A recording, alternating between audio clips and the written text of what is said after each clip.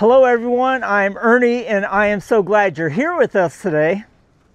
Today we are back at the Stagecoach Mill on this windy day. The wind is blowing 22 miles per hour with wind gusts up to 35 miles per hour. There are two projects that I want to get to, and I want to get these done with wind or no wind, and let's get to it. The first project that we're going to do today is we are going to take 200 grams of sulfide complex fire assay flux, and we are going to put it in a clean crucible. We will fire up the charge and we will get the lead prill. We will cupel the lead prill to see if we get any silver or gold inside the lead prill. The reason is because at AU Minor 1, he brought up an excellent test that we should do, and a test that I had done previously with my high litharge with flour to see if there was any silver or gold inside that litharge, is because a lot of times litharge comes with silver naturally in it, and Legends does sell some litharge that is gold and silver free. So we're going to do this test to see if there is any silver or gold inside this litharge.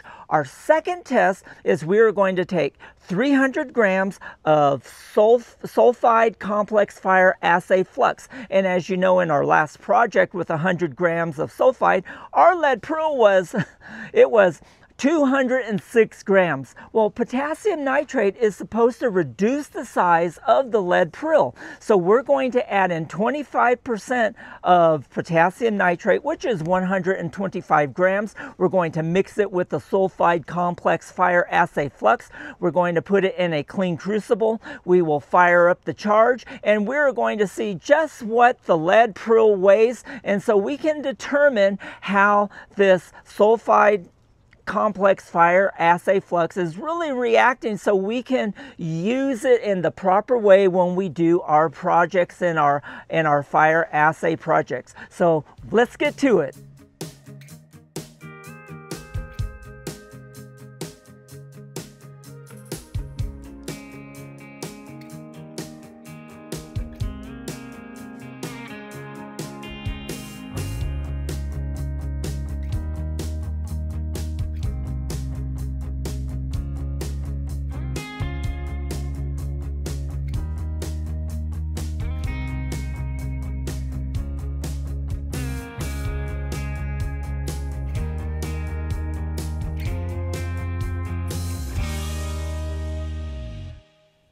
As we get started, I wanted to show you a safety feature that I had put on my tripod.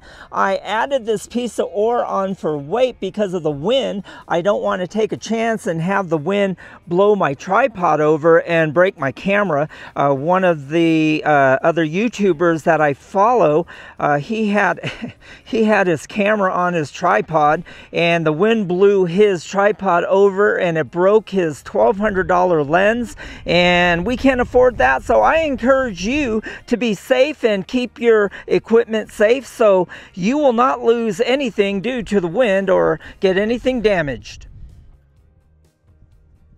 Okay, we are going to start with 200 grams of sulfide complex fire assay flux in a brand new clay crucible. The purpose of this project and experiment is we want to find out if there is any gold or silver inside the litharge that is in this flux. We will take this flux in the crucible and place it in the furnace, fire it up, and we will get the lead prill and we will cupel it to see if we get any gold or silver inside the lead prill. We have our charge in our clay crucible in our furnace, and we're going to fire this up and get it up to 2,100 degrees Fahrenheit. Okay, while this is cooking, we are going to start the second project for the day. In this project, we are going to take 300 grams of sulfide complex fire assay flux and put it in this brand new clay crucible.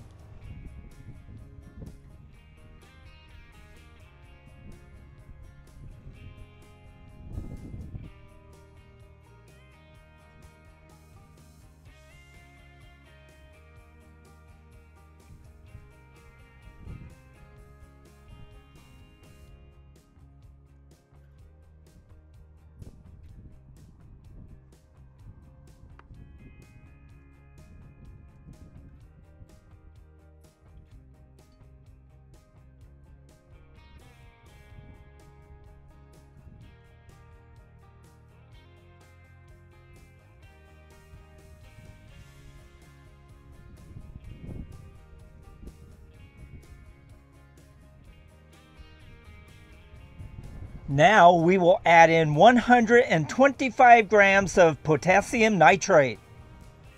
The purpose for potassium nitrate is to reduce the size of the lead prill.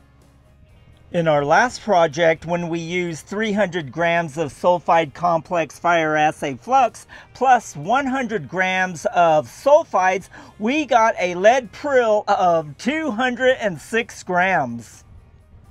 By adding in 125 grams of potassium nitrate, we are going to see how the lead prill will be reduced down to size by doing this experiment.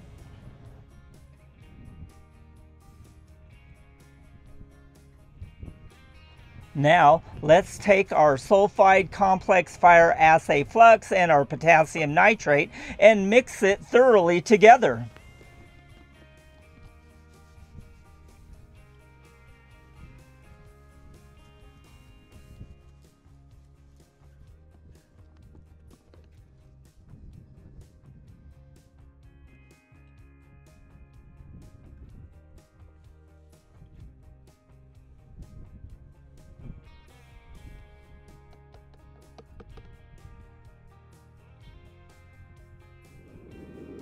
Okay, let's get back to the first project of today. On this 42-degree day, we want to heat up our cone mold so we won't get any thermal shock.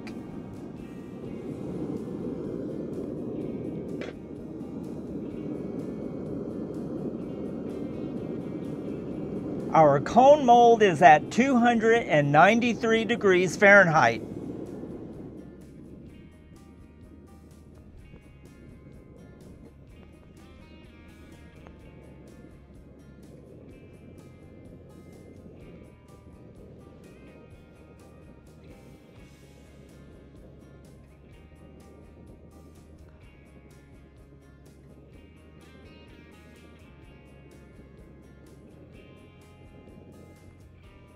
Now, let's get the second project of the day into the furnace. I want to take this moment to show you why I put the crucible on the left side of the furnace, because the flame is coming in at an angle, at a 45-degree angle, and the flame will circle around the furnace and it will circle around the crucible. What happens when you have your crucible in front of the flame will burn through the clay crucible and your material will leak out. This crucible here was used 3 times in our first 3 projects, and you can see how the fire has been burning through this crucible and it was starting to leak out in our last project. Okay, our cone and our cone mold has cooled down, and we are going to get our cone out of the cone mold and we'll see how large our lead prill will be. Let's get our lead prill cleaned up and weighed up. In our last project, when we had 200 grams of sulfide complex fire assay flux plus 100 grams of sulfide, the lead prill weighed 71 grams. And this one here, for whatever reason, weighs 73 grams. Okay, let's pour our second project of the day.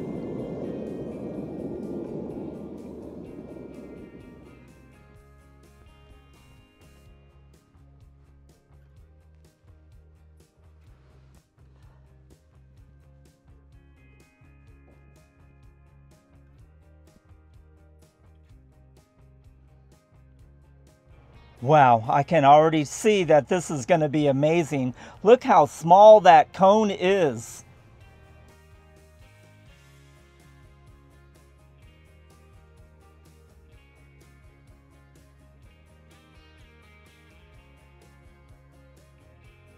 We have our 73-gram lead prill cut in half, and we are going to start our cupellation process. As we start our cupellation process, I want you to keep an eye on the cupel on the right, because this is the cupel that gets most of the oxygen as we blow air into it, and you will see that this lead prill will oxidize more and it will become smaller quicker than the cupel on the left. Let's get back to the second project of the day. The cone in the cone mold has cooled down, and we are going to dump it out, and we are going to see what size our lead prill will be after adding potassium nitrate into the mix.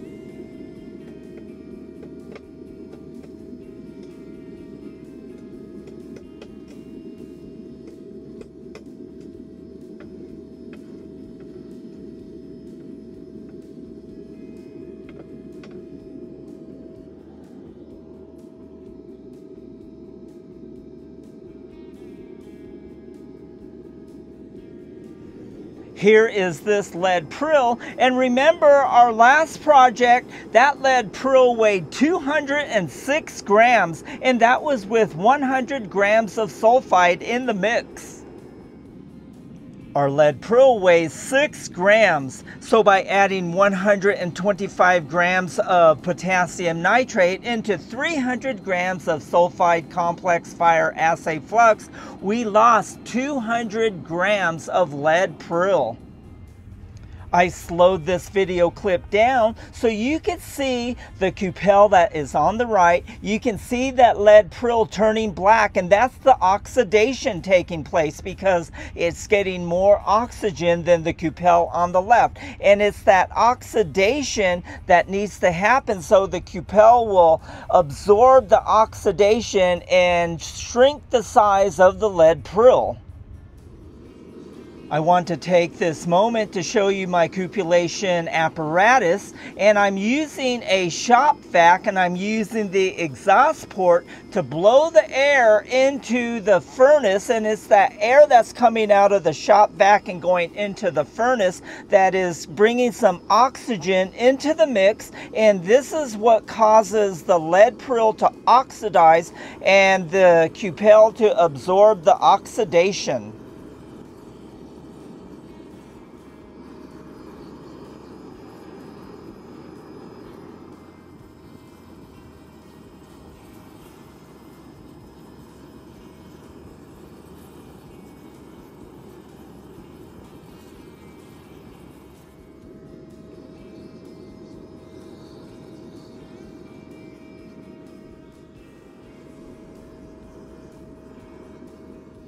You can see that we did get a silver bead in this fire assay, and it's an indication that there is silver in the litharge that is in the sulfide complex fire assay flux. Okay, I took the 6-gram lead prill from our second project of today, and I put it in a 15-gram cupel, and we're going to see if we get any silver inside this lead prill as well.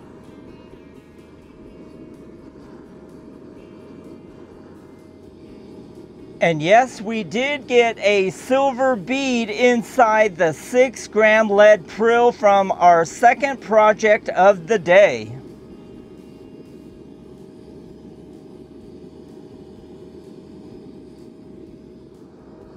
Here is our second cupel from the first project of today.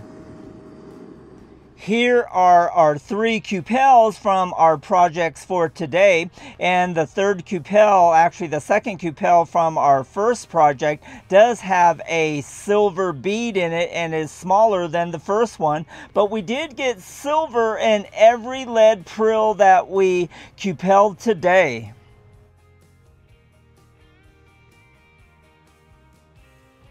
Here are the 2 silver beads under the magnifying glass from the first project of today. And here are the 2 silver beads under the microscope from the first project of today. And these 2 silver beads weighs 0.006 of a gram. And here is the silver bead from our 300 grams of sulfide complex fire assay flux and 125 grams of potassium nitrate. And here is that same silver bead under the microscope. And this silver bead weighs 0.003 of a gram. Well, this wraps up this episode of us working with our sulfide complex fire assay flux from Legends. And boy, these two projects answer a lot of questions for me, and it also led me to think some more about it too. And I don't know about you, and if you have any comments about what we did, I encourage you to write to me in a comment below and tell me what you think, and if we should do something different to try to probably get the silver out of this. I'm not sure what we can do, but anyhow, if you enjoyed this episode, I encourage you to spank that like button and to share this on your channel. And I want to say, if you enjoy these fire assay projects, I would like to encourage you to go to the description box, and there you will find a link to all my fire assay projects. That way you can watch them, you can share them, and you can learn and grow along with all of us. And we're so thankful that you're here. And if you haven't subscribed to our channel, I would like to encourage you to subscribe and to become part of our AU family. We would love to have you in the family. We are so thankful that you're here. We deeply appreciate your support, and we will see you on the next one.